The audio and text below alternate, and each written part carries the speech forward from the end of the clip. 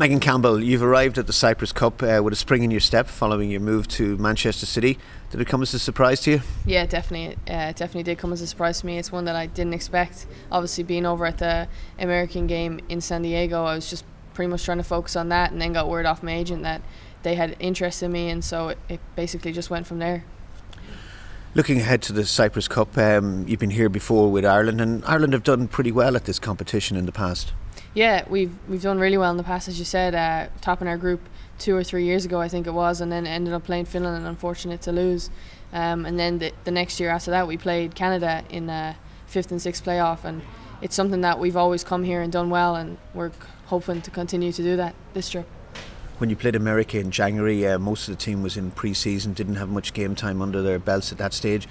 We're almost 6 weeks on from that game. How's the feeling in the squad now? Yeah, I think obviously it's tough when you're playing against the world number ones, no matter how fit or sharp you are. But as you said, most of us are out of season and stuff, so coming in a little more fit, and I think everyone's buzzing for this trip, and everyone's raring to go, and hoping that we get off to a great start tomorrow against Austria.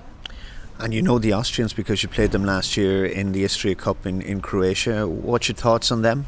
Yeah, they're a solid team. They work together as a nice unit, and they're good at defending, and they can catch on the counter-attack. So I think we need to be sharp and alert no matter what the situation is throughout the whole 90 minutes. And how important is it to get off to a good start?